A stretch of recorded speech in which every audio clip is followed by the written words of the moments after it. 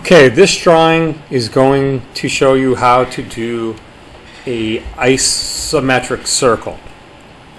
So first thing I'm going to do is I'm going to just throw up, I'm going to change my cursor, I'm going to select on the line tool, and I'm going to connect the 2 points. So I have a center point of the circle. So you cannot select the circle, you have to select the ellipse tool. When you select the ellipse tool, I'm going to click on, I want to make an isocircle. I want to make it from the center point of this line, okay? And the next thing I'm going to do is type in diameter. So D, enter, and I'm going to make it the diameter of 2, enter, okay? So that's how you make an isocircle. I'm going to repeat that. You click on the ellipse tool. You type in or you select isocircle. I'm going to click on the center point.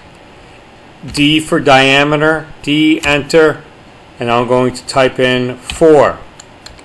Okay, so that's how you draw an isocircle.